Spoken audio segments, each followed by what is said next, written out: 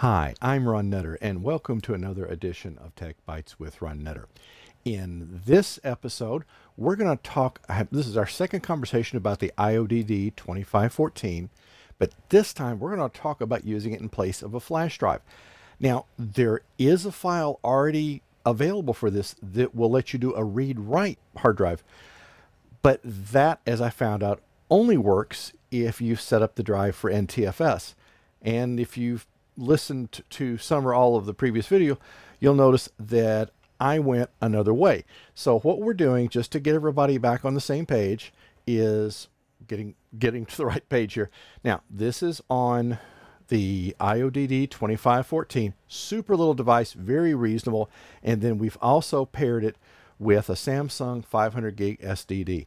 Now, as I indicated earlier, there is an option that you can put a hard drive in it. Now, that's probably going to pull a little more power, and I'm very careful on anything that I attach to a USB port that I'm aware of how many other devices I've got connected in, because it's possible you could overload the power going to a port or multiple ports, or possibly a USB controller, and damage some of those ports. So we're going to go through the process of how to get this up and running. Now, again, it's read-only, but there's advantages to that.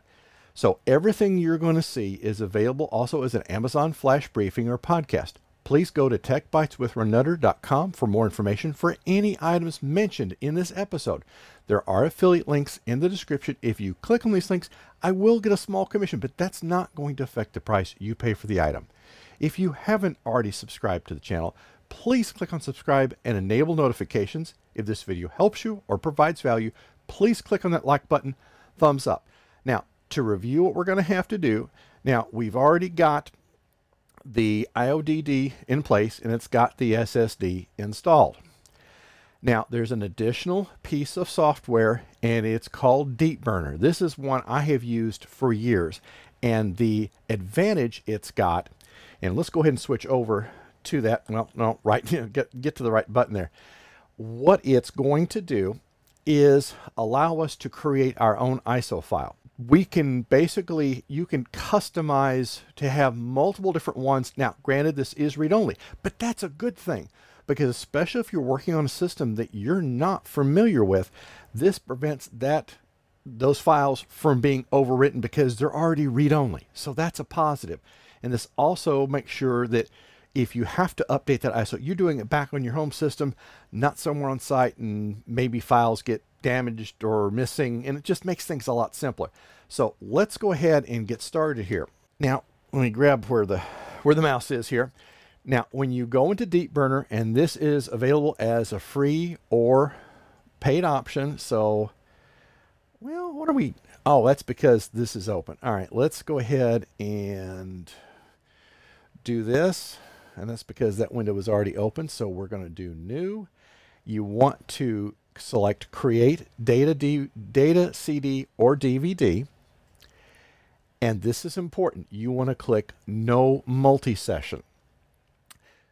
Now we'll click next. And at this point, we're ready to start copying files. So I've already got some files that are my candidates for doing this with. And I'm just going to copy, go up here to this window and select paste. Bob's your uncle. Now, something you want to do before you commit to creating the ISO file is go up here, right click on the CD root and select volume label, or you can just press F2. I'm one for taking sometimes the indirect approach. So I will call this as Tools ISO Test, because I'm going to be creating some other ones, so I don't want to possibly get something overwritten here. Now we'll press enter.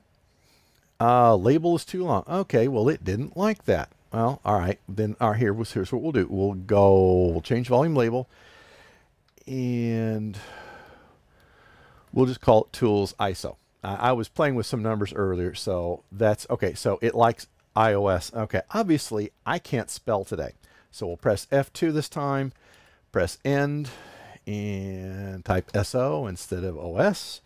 Press enter. Now, here's where the difference is going to come in.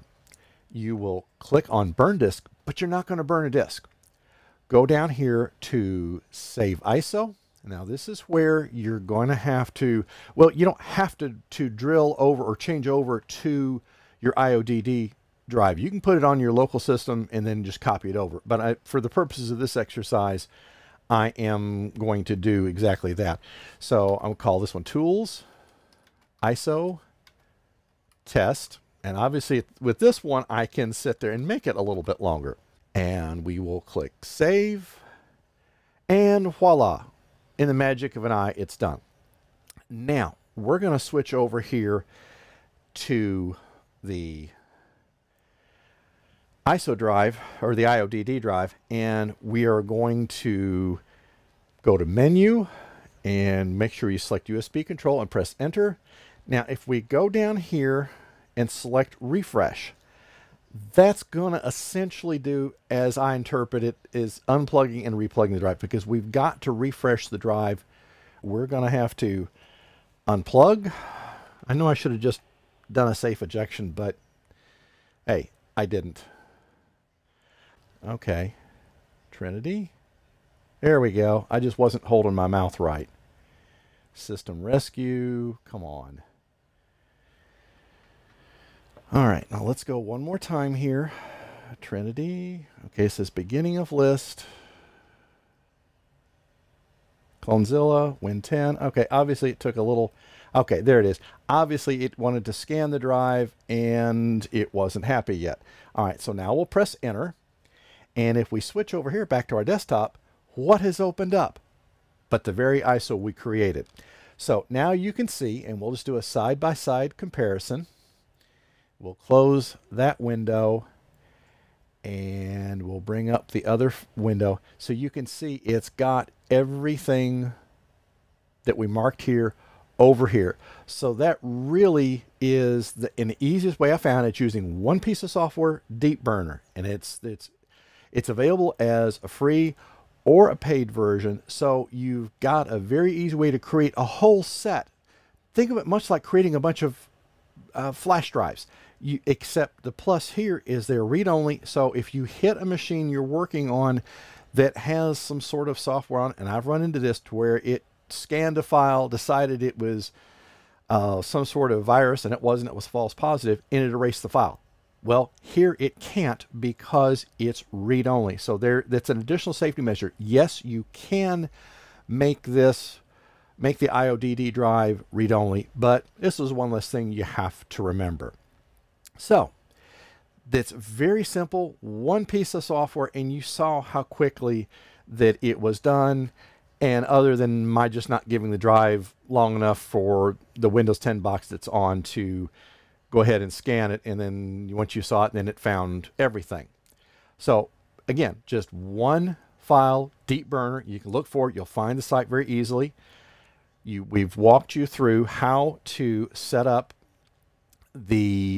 a flash image. So it's basically, you go back over here and let's just take another quick look here.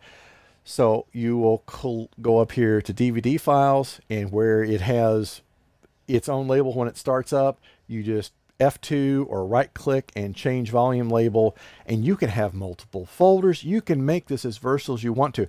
I like having a bunch of individual ones on here because that way you can make them very purpose driven, and I can have, instead of one big one or having to scan through a bunch of files on the actual IODD drive, I can now have them as ISO images that I mount, so I'm minimizing the exposure of the information I've got on there. So if I don't have those files elsewhere on the IODD drive, then you've got everything ready to go. So again, one piece of software, DeepBurner. We showed you how to set up the flash drive image. Then it's just a matter of telling it to save the ISO instead of burn, and that's it. You saw how quickly it was done. The main problem we ran into is I was just a little impatient, and it took a while for it to know about all the drives, all the ISOs that were out there. Now, if you're watching this video on YouTube, you're going to see other videos on the screen that are the next steps to the one you've just watched, or other content that you might be interested in. If this video helps you or provides value, please click on that like button, thumbs up. If you haven't already subscribed to the channel, please click on subscribe now and enable notifications. Thank you for watching this one. We'll see you in the next video. Take care.